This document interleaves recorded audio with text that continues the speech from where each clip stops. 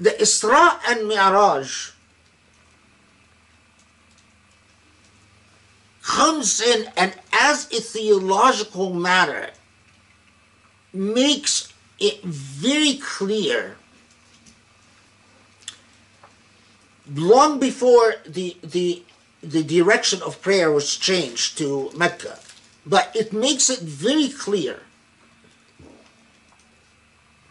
the relationship between Islam, and as we will see, between Islam and the revelations, the monotheistic revelations before Islam.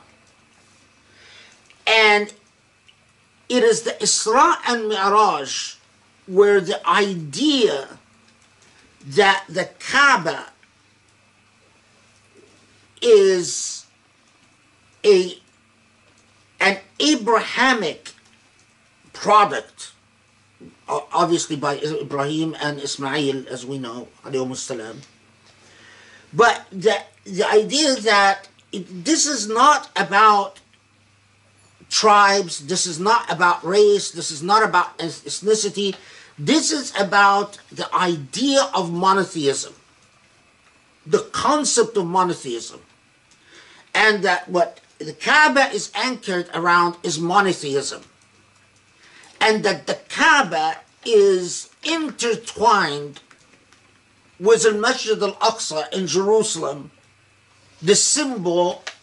These two are the symbol of monotheism. So when Muslims say Jerusalem is the third holy site, I actually don't like that. Jerusalem is not the third holy site. Jerusalem is an equal holy site because it is the other half for what represents the conviction of the monotheistic narrative according to Islam. That Ibrahim was a monotheist, Moses was a monotheist, and that Moses was not about a race, that Moses was about a religion, that Jesus was a monotheist, and that Jesus was not about suffering for people's sins. Jesus was about a religion, Islam. It's the same religion, time and time and time again. And that construct could only be so firmly established in the Isra and Mi'raj. Now, add to this, once this became very clear,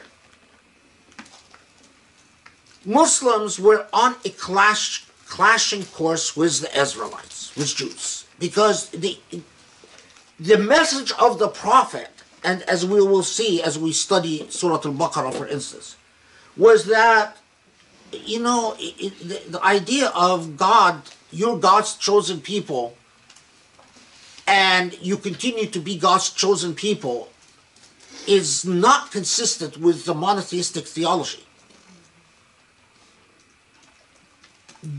This is not how it works anymore.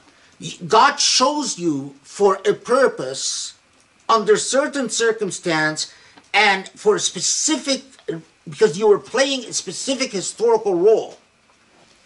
But God's justice is the same, and God's justice with you Israelites is the same with us Muslims.